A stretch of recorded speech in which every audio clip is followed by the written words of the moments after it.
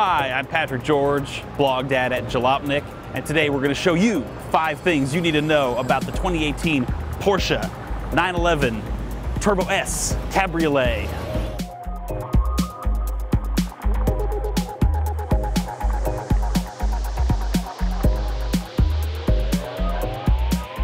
It's crazy.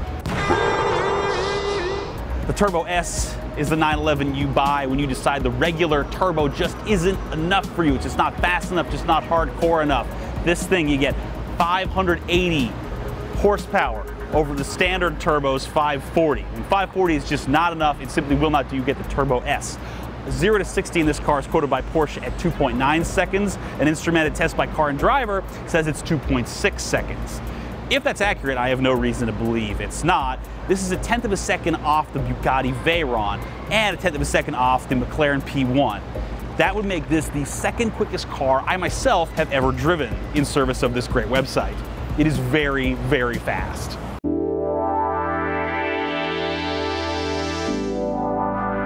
The second thing you need to know is that it has its own bespoke special turbochargers unique to this engine.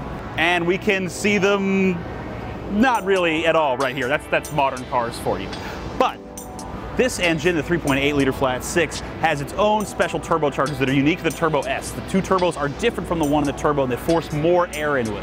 And also, you feel good and special when you're driving around. You don't have to share the same turbochargers as all those other poors and plebes and regulars out there in their lesser 911s. You're special, you're beautiful, you deserve nice things.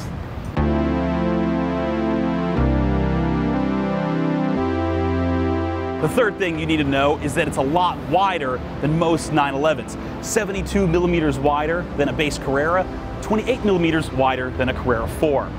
Wider is better. Pontiac said that. They're doing great these days. They definitely knew what they were talking about. So it's great to see that idea carried over here too to one of the more visually distinctive 911s that you can buy.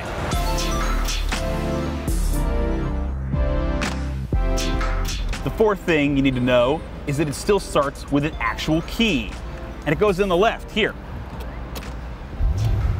There's no button, there's no fob where you sit in and press something. It's an actual key you insert and then twist. That's kind of nice. It's on the left side, and if you're a car enthusiast, I'm more than likely telling you something you already know, but back in the days of running starts at the 24 Hours of Le Mans, Porsche put their ignitions on the left side so that their drivers could run into the car, start the car with their left hand, put it in gear with their right hand, and then go. Obviously, that's not on several levels something that happens anymore, but it's a great historic thing they carry over to their sports cars today. And I like that it starts with a regular key and not a button. It's a little bit old school in that way, and a very modern car.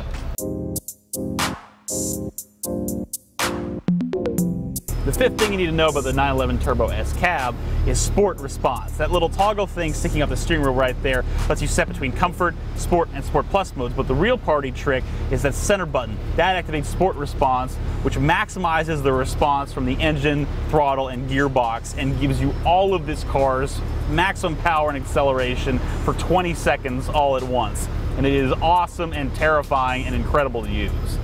All right, sport response.